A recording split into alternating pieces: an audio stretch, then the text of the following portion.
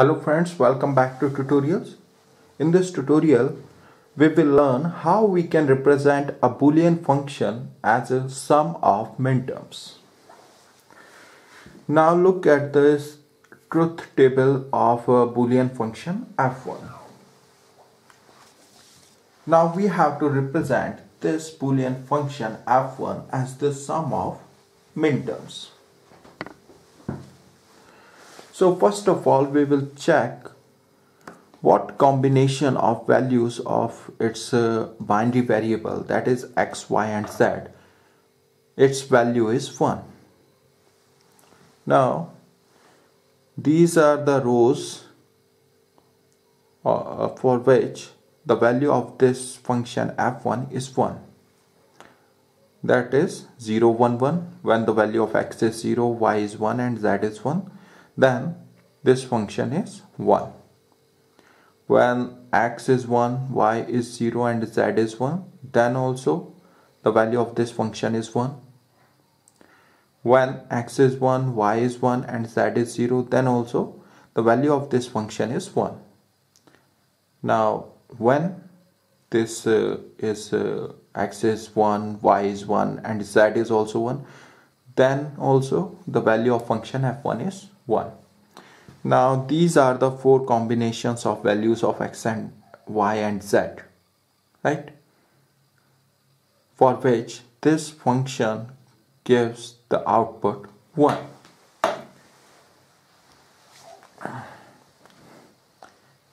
Now consider this number 0, 1, 1, right? Its decimal value is 3, right? Now let's find the minterm which is associated with this binary number. Then it would be m subscript 3, because the decimal value of this binary number is 3. Now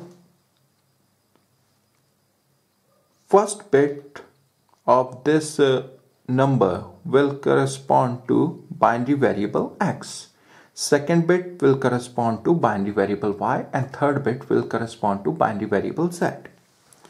Now first bit is 0, so x will exist in its complement form.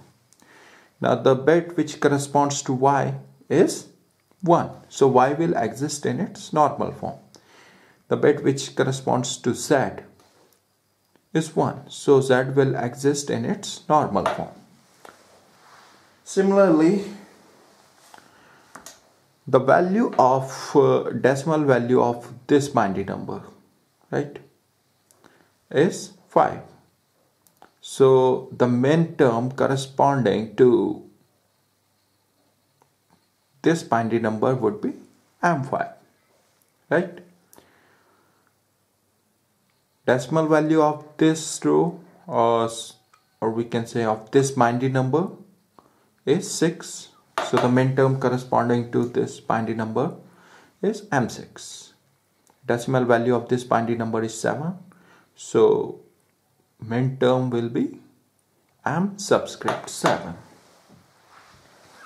Now we have found the minterms, right, for those combinations of x, y and z, for those combinations of values of x, y and z for which the function gives the output 1.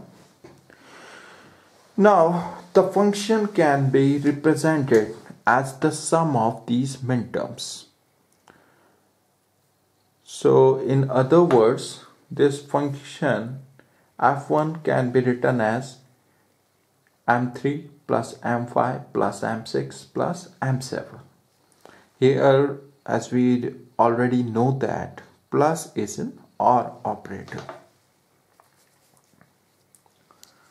m3 would be x0, yz, and m5 would be x, y0, z, M6 would be X, Y, Z0, and M7 would be X, Y, Z. Right? So what we have to do, first of all, find the combination of values of binary variables for which the function gives the output 1. Then find the minterms which are associated with the binary number which is formed by the values of these variables, right? And then combine these minterms by OR operator. So in shorthand, this function f1 can be written as f1 xyz, in bracket we have written xyz, equals to sigma 3567.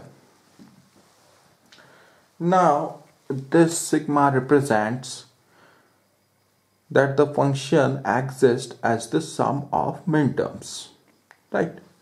3, 5, 6, 7 are the subscripts of minterm, and x, y, and z, it represents the order. It represents the order of binary variables in minterm. It represents that first binary variable of the minterm would be x, second binary variable of the minterm would be y, and the third variable, that is the rightmost variable of the minterm, would be z, right? Now the variable can exist either in its normal form or in its complement form. Now suppose we have to represent this function in its complement form. So what will we do? First we will select those combinations of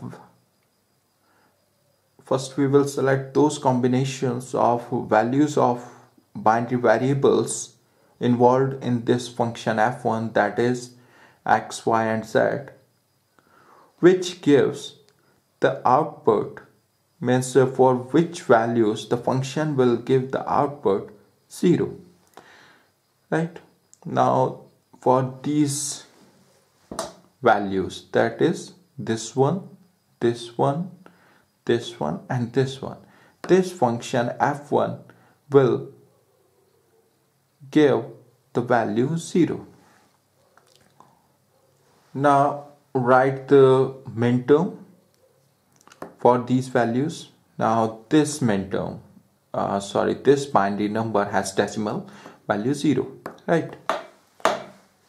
Which is formed of the values of these binary variables x, y, and z. So the minterm would be m0. This binary number, which is formed of the values of binary variables x, y, and z, has decimal value 1. So the minterm corresponding to this binary number would be m1, and the minterm corresponding to this binary number would be m2, and minterm corresponding to this binary number would be m4. Now combine all these minterms by OR operator. When we combine these all minterms by OR operator, then that expression would be equal to the complement of function f1, right? Now we can also represent the complement of this function in shorthand, that is sigma. Sigma represents that the function will be as a sum of minterms. 0, 1, 2, and 4 are the subscripts of minterms whose sum, right? Whose sum forms the function. Now x, y, and z represents the order of variables in the minterms. Now we can form, if we have n variables, we can form 2 raised to power n different minterms by these variables. Now in as we can represent the function as a sum of minterms. So there are two options for a minterm. It can either exist in the function or it doesn't exist in that function. So the total number of Boolean functions that can be formed of n variables are 2 raised to power number of minterms, that is 2 raised to power n.